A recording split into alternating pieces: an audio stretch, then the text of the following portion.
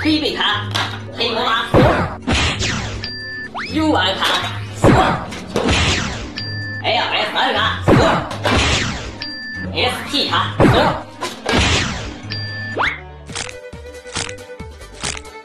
狗土豆，把稀有卡还给我们！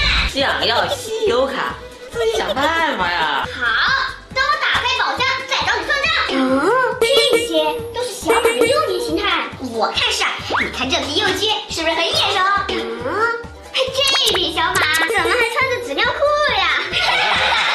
你呀，还笑得出来？你们要是解不出上面的小马，这里面的稀有卡可就归我了。不行，小小，你想想办法呀！别急，让我好好看看这匹小马。黄色的头发，橙色的皮肤，最重要的是它有苹果的台标志。我知道它是谁了。动物诊所，日光耀耀的家，穗龙，克罗拉夫人，呲牙卡苹果架，就是它。哎，不准念。开了！他怎么了？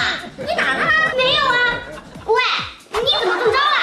可恶，居然被我设置的黑魔法反噬了。我知道啦，只要我们解开宝箱的封印，你就会遭到反噬，对不对？是又怎么样？才没有呢！你们不要瞎猜。小小，那咱们再继续找出这是谁的幼年形态。这个特征很明显呀，彩虹色的头发。我记得这个盒子里有那张卡。紫月公主，碧琪，爆火夫。怎么云宝的头发不是彩虹色？这个幼居是他俩其中的谁呀？要不你都试试？爆火夫，这是你吗？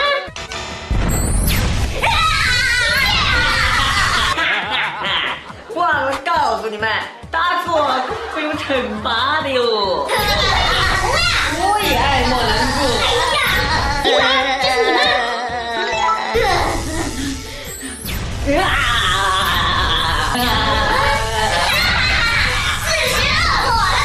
剩下的宝盒，你们别想再接了。你没抢到，赶紧找这个盒子上橙色果烂卷、黄色皮肤的小马。我的UR卡都回来了。低阶小马，苹果架，天晴新弦，鱼子酱，这是你的幼年形态吗？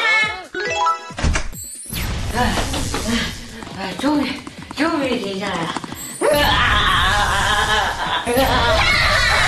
你就一直被骗吧！小小，这个盒子里是我的 LSR 卡，你快解说这匹幼居是谁？这匹幼居有火红头发，我看看这盒里面有没有。有苹果架和碧琪的 ST 卡呀，难道是苹果架啊？